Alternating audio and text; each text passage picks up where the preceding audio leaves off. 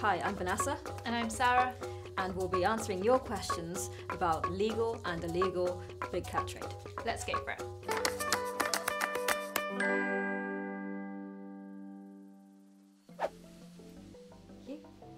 Alright, so what is the difference between legal and illegal trade? Really simply, one is breaking the law and one is not. And we tend to use the CITES trade database as a way to monitor legal trade. So it gives a really good idea of which animals are in demand. You can also see the purposes for which they're being traded. So it gives a really good idea of the legal trade. And then for illegal trade, we have to use things like seizure data to try and understand that side of things.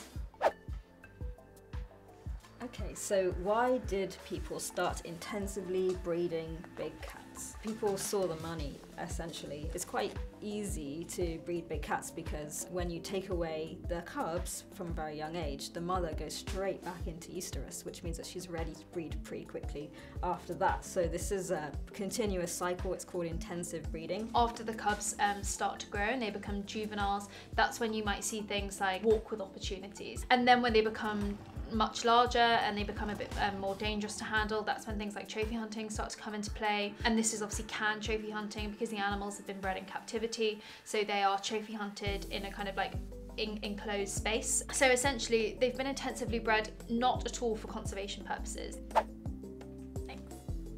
After watching Tiger King, I was horrified at the practice of forced mating. How can we stop this? The way that we can stop this is by ensuring that you don't visit a facility that does allow forced mating. And obviously this isn't something that a facility is going to advertise as such, but the things that you really need to look out for are breeding of big cats and interaction with cubs. And the cubs are so lucrative, and these facilities know it. They advertise it, and they have an influx of people who go and cuddle these babies, essentially.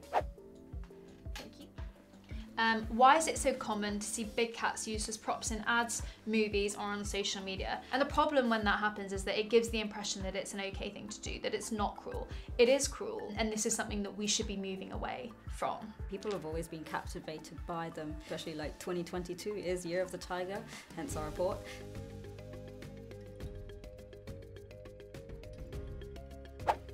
Thank you.